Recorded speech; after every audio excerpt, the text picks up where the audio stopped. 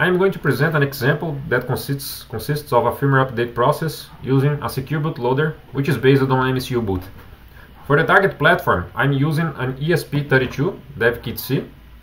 Here we are going to work with three firmware images. The first one is the bootloader image. We are going to use the expressive port of MCUboot, which is built on top of the expressive SDK, the ESP IDF. And for the sake of simplicity, we are going to use a pre-built binary of the bootloader image, which is this one, the MCUboot-ESP32 binary file. So let's create the application firmware images. And here, the first one we are going to create is the firmware update agent image. So the firmware update agent will rely on the Wi-Fi driver for accessing the network. So let's create this configuration based on the WAPI configuration. Okay, so now let's go to menu config. First of all, we need to enable some ESP32 specific configurations for enabling it to be booted from an MCUboot bootloader. And these configurations are currently hidden under the experimental features of the build system. So before anything else, we need to select this option, prompt for development, and our incomplete code and drivers. Okay, so now that this is enabled, our options are available. So let's go to the application image configuration. Here we need to change the image format to the MCUboot bootable format. Here this option, the target slot for image flashing, is important. So by selecting the application image primary slot, this means on the MCUboot point of view that this image that we are creating right now will be generated already in the confirmed state. This means validated. This image is already validated.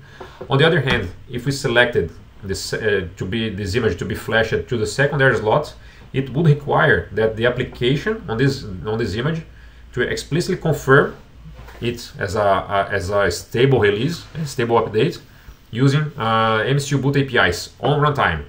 Otherwise, the bootloader on the next boot would revert this image to the latest stable release, stable update. So for now, let's select this as primary slot. It will flash into the primary slot. Let's take a look on the SPI flash configuration. After we selected changed the image format to the MCUboot, several options related to over-the-air update were enabled here.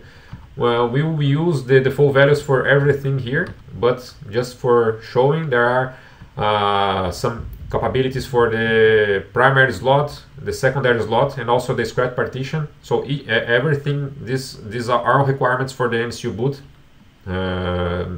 library. Just use the default values.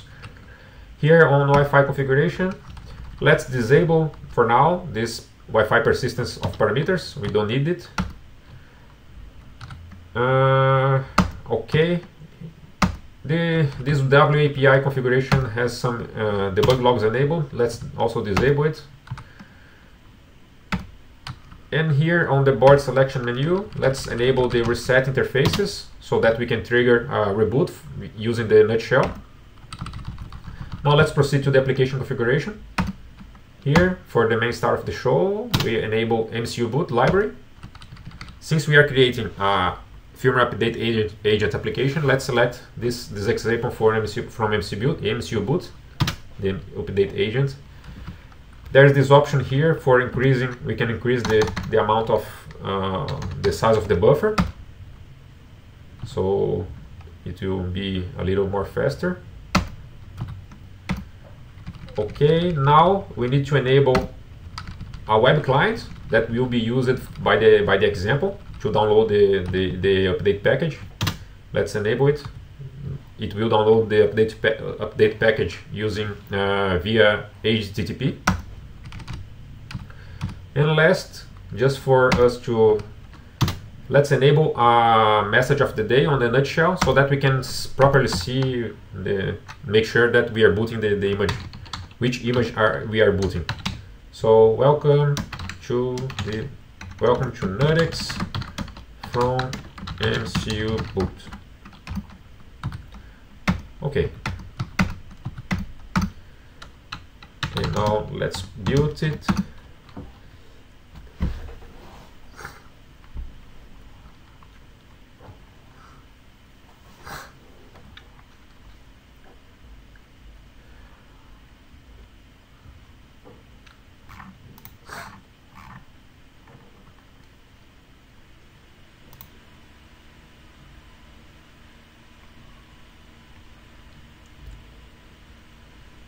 Okay, it's finishing. We can see here that since we selected it to be flashed to the primary slot, the build system provided this flag to image tool. This tool is the tool that generates the MCUboot bootable format. You can see that it generated it as a confirmed image. Okay, so now let's flash it to the ESP32 board. Let's provide the serial port here.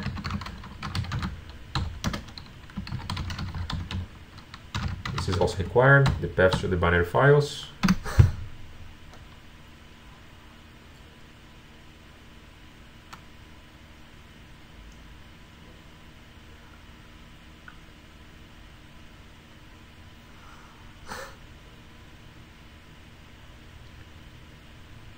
Okay, it was flashed. You can see here that the bootloader was flashed to this offset, the bootloader offset, and the application image was flashed to the offset of the primary slot. So now let's open the serial port for debugging.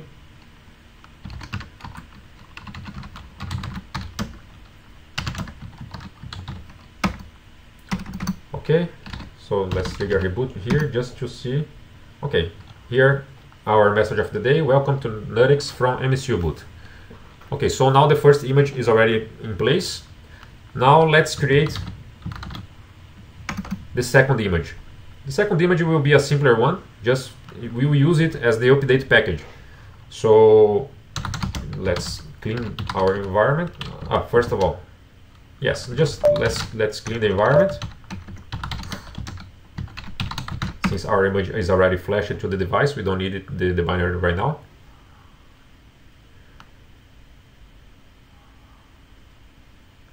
And this second image, since it's more simpler, we can begin it from the NSH, the basic NSH configuration. Okay, menu config. Once again, we need to enable the experimental features and also select it as a MCUboot bootable image. Okay, now we'll select, since this new image will be used as an update package, so we need to create it to be flashed on the secondary slot. So this image will not be pre-confirmed.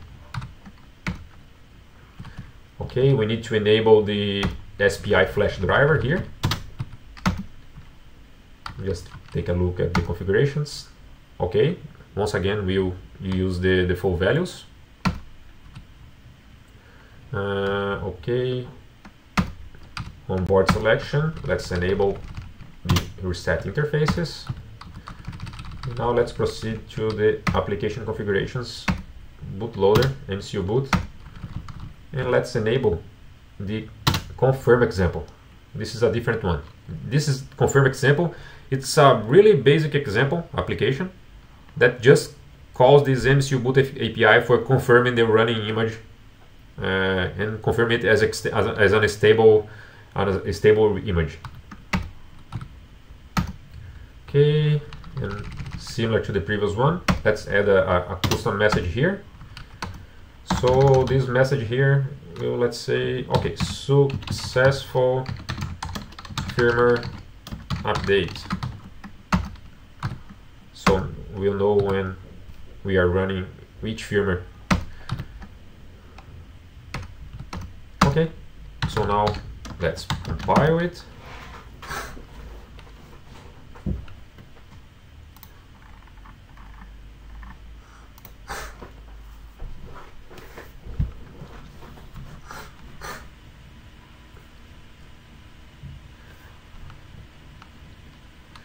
Okay, let's rename. we can see here that image 2 was not provided a confirm flag as expected. And now let's take this NuttX signed firmware image, that's the output of image 2, and let's rename it just for edit to OTA update /ping. So now let's bring up a web server from which our dev kit will download this update package. So let's create a simple web server using Python here, and bring up this web server on the local port here. Oh, okay, forgot to send it to background. Okay, this is it. So let's just test it. Let's try to download this from my IP. This is OTA update.bin, which is in this current directory, so let's save it as another name. Okay, just for us to be sure here, let's test bin. This is the file that I've just downloaded, and there's the OTA update, so we can see that they are the same file. Okay, so let's go back to our board here. Okay, just to be sure. Okay, we are running our board using the firmware update agent. So now let's make this board connect to the internet and then download the update package that we are serving it from my host PC. Okay, let's connect to the internet here, to the network, using these commands, WAPI.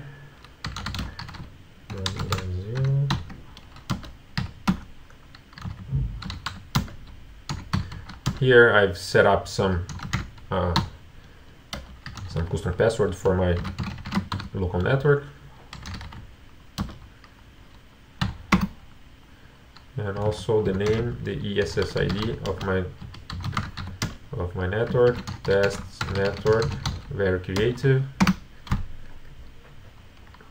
renew. Okay, so technically my board is now connected to the internet. You can see here, I can ping. Now let's call the MCUboot agent application. MCUboot agent, and let's point it to download the update from my local PC. Here, and the name of the file we are serving, OTA update.bin. Okay, it will download using the web client. It may take a while.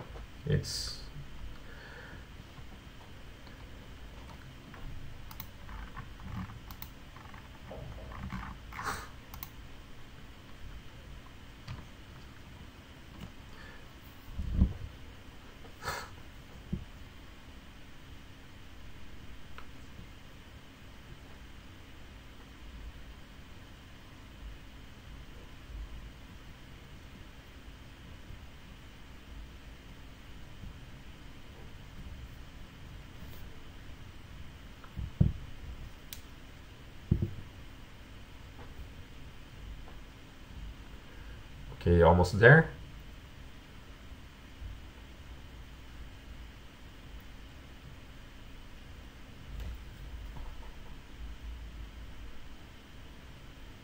Once it finishes downloading, MCUboot, the application already triggers the reset. You can see here, application image update downloaded successfully, and requested an update for the next boot. So now the board was rebooted. MCUboot, the bootloader, performed the check, the validation of this new image, and we can see here that it also performed the swap of the image. So that image was flashed to the secondary slot, and then when the bootloader, after reset, the bootloader then performs the swap of this image takes the image on the second slot, place it on the primary slot after verification, and then executes it. So we can see here that successful firmware update. That was the message of the day of our update package image. So we can see that the download was okay, and it's executing the new image. Okay, but the update is still not complete. So let's say that we did our tests here, and let's say that this image failed the validation tests and it's deemed bogus. So what can we do? We can just reboot without confirming it. You can see that the application for confirming it's here, but we won't call it. Let's just reboot it. So we can see here that since this image was not reboot and there was a pending update, this image was still tagged as pending. MCUboot bootloader sees it and calls the revert process. So we can see after the revert, welcome to NuttX from MCUboot. This is the message of our previous stable image. So we can see there, this is the update agent image. So this is the rollback procedure. So let's download the image one more time here. I'll just copy and paste all the comments.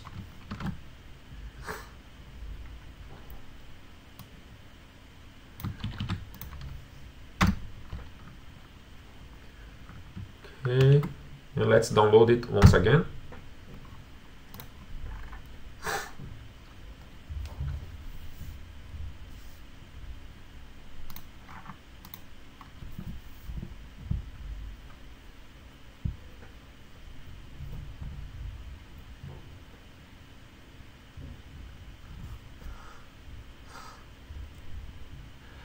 You may be wondering, I haven't explained it before, but this image, it's quite big. It is exactly 1 megabyte in size. This is because image tool, the tool from MCUboot, there's an option for padding the image to the size of the image slot. So this was enabled, so that's why the image it's 1 megabyte of size. But the actual application it's way less than that.